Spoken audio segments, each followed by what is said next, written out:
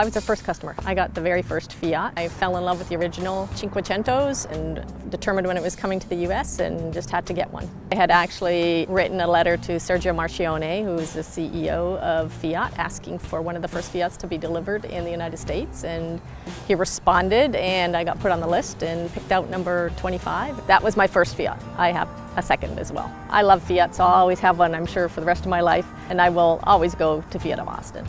They've gained my loyalty. Fiats are, I think, the perfect car for Austin. They're fun, they're young. I may not be young, but my heart is, and so that's why I love this car. Lisa and her team at Fiat of Austin and Alfa Romeo have done a great job of understanding the Austin environment, and they've done a really good job of applying that at their dealership and making things very personal, and that really nice touch that they've added to make sure it's a unique dealership to the Austin community.